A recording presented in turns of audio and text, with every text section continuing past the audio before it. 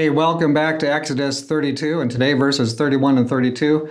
Some pretty extraordinary stuff here. Moses is trying to see if there's any way the people can be brought back into the full alignment with God after their great sin. We talked about it the last few mornings. We won't take space with it here. 31 and 32. Then Moses returned to the Lord. He goes up Mount Sinai, and they have this discussion. So when Moses gets back to God, he says this: "Alas, this people has committed a great sin, and they have made a god of gold for themselves. But now, if you will, forgive their sin, and if not, blot me out from your book which you have written."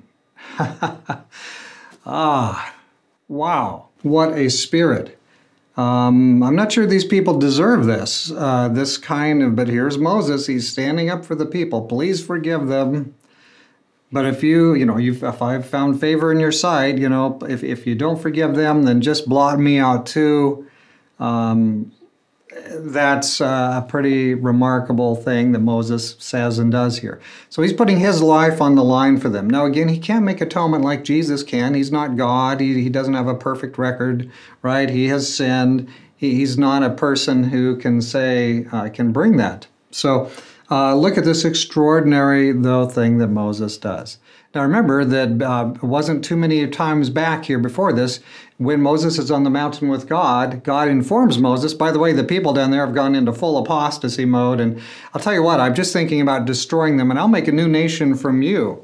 And at that point, Moses said, no, don't do that. What will the heathen say? The heathen will say that you brought the people out to destroy them. Think of your great name. Think of your, the witness, the testimony of your character.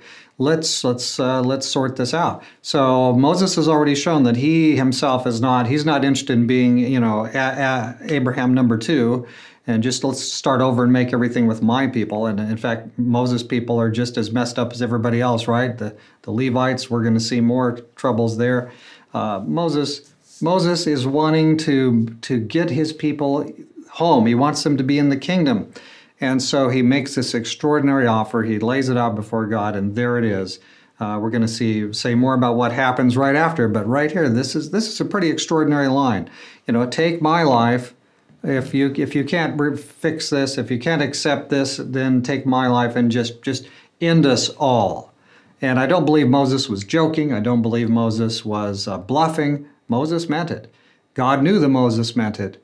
And did this appeal to God's heart, or was God unhappy with Moses?